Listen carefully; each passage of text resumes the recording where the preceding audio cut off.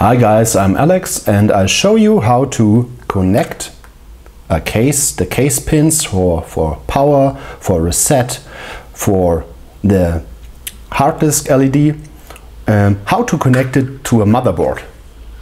So in this video, that's the old motherboard. Normally there are two types of connections.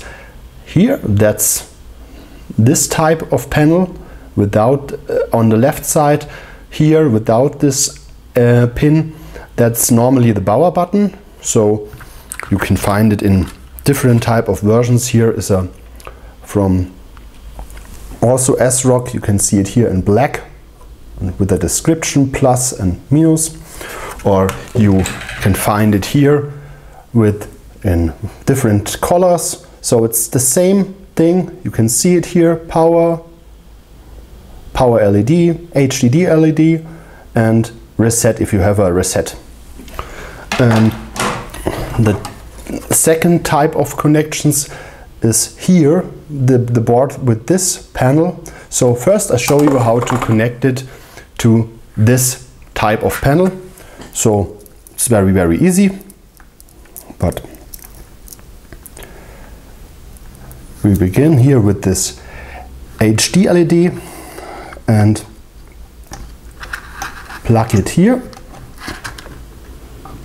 with the labeling to the outside and plus and minus. Normally it's okay, the labeling on the outside, so normally it's plus on the left side, so it's okay. And then we connect the power LED. So you can see if the PC is on. So the power LED plus on the left side. In some versions there is one connection for plus and minus. So here it's plus and minus, one cable, two cable. So minus here. And if you have a reset button, now plug in the reset button here. And very important, the power button, power, and that's here. On this left side you can see the speaker. If you have a speaker connection, you can connect it this way or this way, that's no problem. And now I'll show you the second main board. So you can see it here, the connection labeling to this side normally, but every time please read the manual. So that's a 90% how to connect with this type of panel. So I show you the second here with this old ASUS board, and that's the same.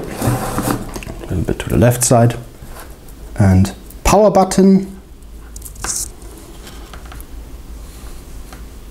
If you have only one connector, you have to cut it for this here, but we have two different cables, so we connect first plus here and minus, and the other side here, this HD connector here, that's it, and here the power button and the reset button. Reset,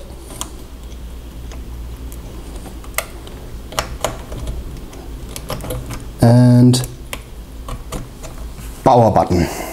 So, and the other connections that's so easy. If we have here, show you, oops.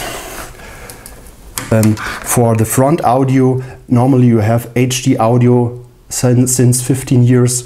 If you have AC97, that's the old connection type, normally you have to connect HD audio. It's for the front recognition. So you can see it here.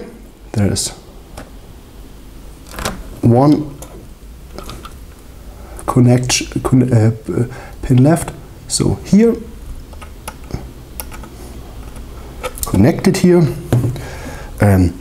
USB is also not a problem. USB 2, so you can see it here without the hole. You can see it here without the hole. So I connect it here.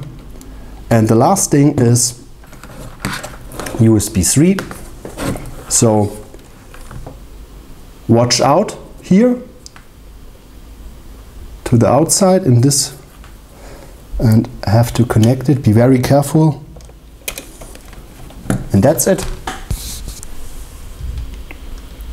So if you have any questions, write in the comments, and better you read the manual if you're not 100% sure. So that's it. Have a nice day and goodbye.